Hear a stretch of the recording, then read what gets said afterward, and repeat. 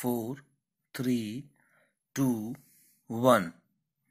You should not allow anybody to be a director of any education department either here or in the States unless he holds 3 doctorates. That is the kind of thing, but even officers begin to tell lies.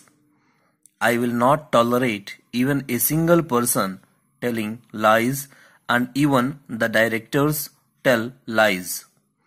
They see the school and tell lies. Not only that, their lower officers also tell lies. That is the type of things that we have. There is a notorious director of general education in my state who is teaching lies to officers, who says that a school which is running for 15 years is not paying. I am saying this on the floor of the house. Then there are any number of such people. If they are well educated, they will not stoop to low levels. Supposing one holds 3 or 4 degrees, he will not stoop to low levels because he can go anywhere. Every university wants to start colleges in every place. I say for university education up to graduation, let people open any number of colleges, but after graduation, for postgraduate studies and research, there should be only one in every state, or 2, or at the most 3. Do not allow every college to have postgraduate teaching and frustrate its funds and frustrate its energies.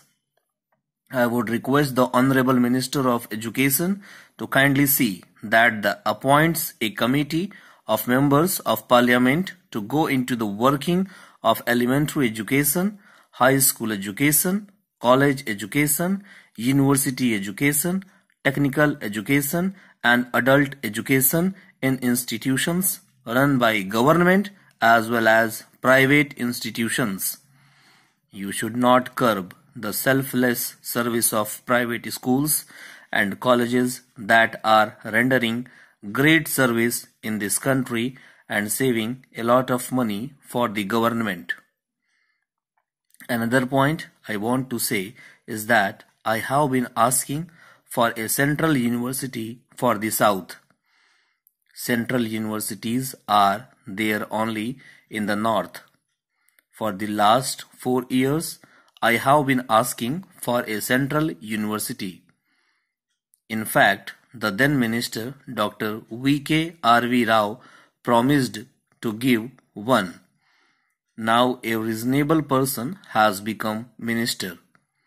They are going to set up one for a small state like Pondicherry. I would request the Honorable Minister to give us first a central university. I tell you, a central university in Tamil Nadu will be able to give greater service to Pondicherry and to other southern states. So the central university should be given to us. Let the Honorable Minister promise on the floor of the House.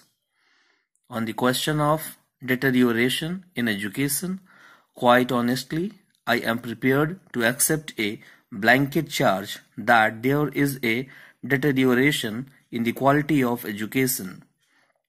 What I would concede is that there has been a very vast increase in enrollment at all stages of education, and the extent to which we have been able to balance the increase in enrollment with increase in equipments.